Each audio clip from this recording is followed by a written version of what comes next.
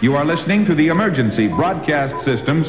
This station broadcasts emergency news and official information on the air for assigned area.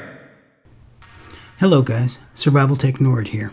This is going to be a very quick video on how to tune the Chameleon F-Loop antenna while using the FT817. The process is basically the same with any radio, and it's not really a big deal. This is the way that I do it, and I believe my way reduces any unnecessary interference on the frequency that I'm tuning on. So let's get started. First thing we're going to do is choose the band that we want to work on our radio.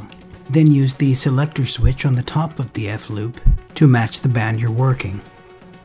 Now using the tuning knob on the F-loop itself, tune for highest noise level. Remember to retune for peak noise if you change frequency. So as I give this operator my call sign returning his call for CQ, I adjust for lowest SWR by using the tuning knob on the F-loop and watching the SWR meter on my radio. We continue making those micro adjustments until the SWR is perfect. That's it. It is that simple. Check us out on survivaltechnology.net or hit us up on social media. Rock and roll, guys. Thanks for watching. Ciao.